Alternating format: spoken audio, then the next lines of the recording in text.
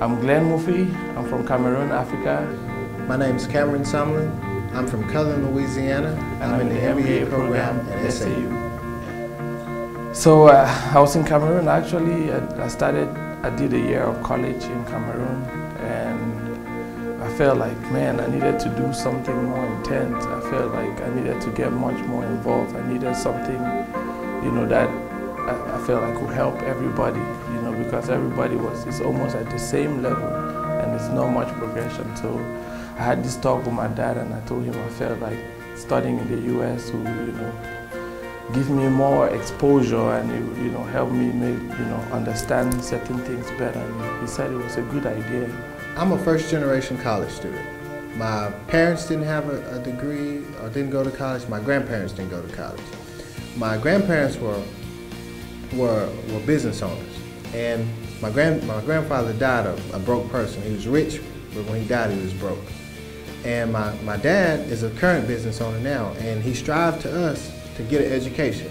Whatever you do, go to school, learn something. I applied here at SAU, and they offered me a scholarship to come. So I said, hey, they're going to give me money, they're close to home, and I came and took a tour, had a tour of the campus, and it was a nice campus, it was a growing campus. So I said, hey, I think this is going to be a good place. If something happens at home, I can hurry up and get back home. So I chose to come to SAU. First of all, you have to talk about the culture shock. For me coming from Cameroon here, there's a lot of culture shock.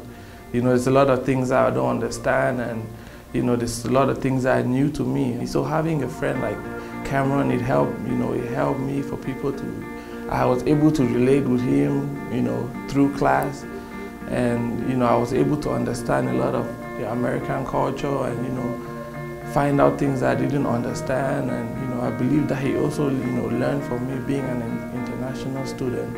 Okay, I met Glenn my first semester in the BIS class, and he was an international student, and I started talking to him. We were talking about homework and stuff, and I said, me and Glenn, he seemed pretty sharp. So we started meeting in the library, doing homework and preparing for class, studying for tests, and I was like, okay, he'll make a good study partner because he seems driven, he wants to get his work done. And so we started just actually working, and progress started making, and we started bonding a friendship over semester.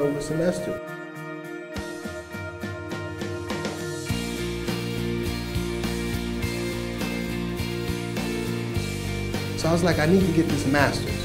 And I knew the Dean of Graduate Studies, Dr. Bloss, and she was always saying, hey, we have this nice master's program.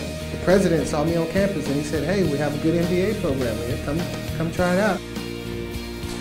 It's interacting with the teachers. There's a close relationship. You can communicate with the teachers. You don't have to go through the teachers are right there in front of you.